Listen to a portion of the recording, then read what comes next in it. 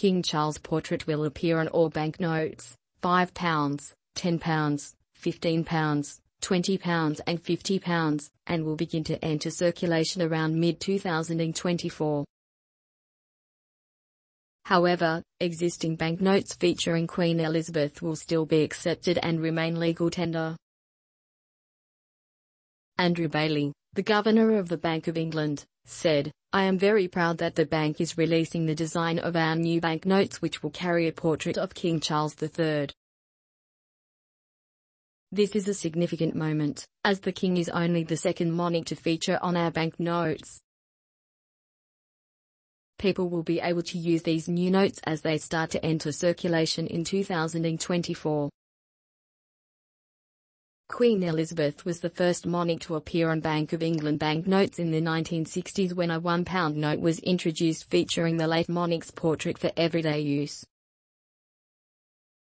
However, coins have always depicted monarchs throughout British history. The Bank of England has said the new currency was made with guidance from the royal household in order to minimise both the environmental and financial impact of the new change. They will only begin printing new banknotes in order to replace worn-out banknotes and meet any increased demand for the currency. At present, there are currently 4.5 billion individual Bank of England banknotes in circulation, worth around £82 billion. The new banknotes will feature King Charles on one side, but the reverse side of the notes will remain unchanged. On £10 notes, author Jane Austen will still appear, artist J.M.W. Turner will feature on £20 notes and computer scientist Alan Turing will continue to be on £50 banknotes. Queen Elizabeth's portrait features on the $20 banknotes in Canada and is also shown on coins in New Zealand, as well as the currency in other Commonwealth countries. In Scotland and Northern Ireland, banknotes do not depict the monarch.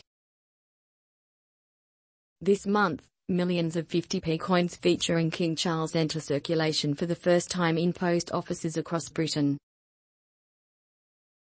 Rebecca Morgan, Director of Collector Services at the Royal Mint, said the new coin marked a new era for British coinage. She explained, "We anticipate a new generation of coin collectors emerging, with people keeping a close eye on their change to try and spot a new 50p that bears the portrait of our new king." Meanwhile, the Royal Mint caused some slight chaos on social media this weekend with the announcement of the new coins featuring His Majesty. On their Twitter page, the Royal Mint teased in their announcement, "You've heard of Elf on the Shelf. Now get ready for," along with an image on the new coin. One commentator guessed, "A posh on some dosh," while another asked, "King on the bling." The post generated 400 comments, but the comments were eventually restricted due to the rude nature of some of the jokes.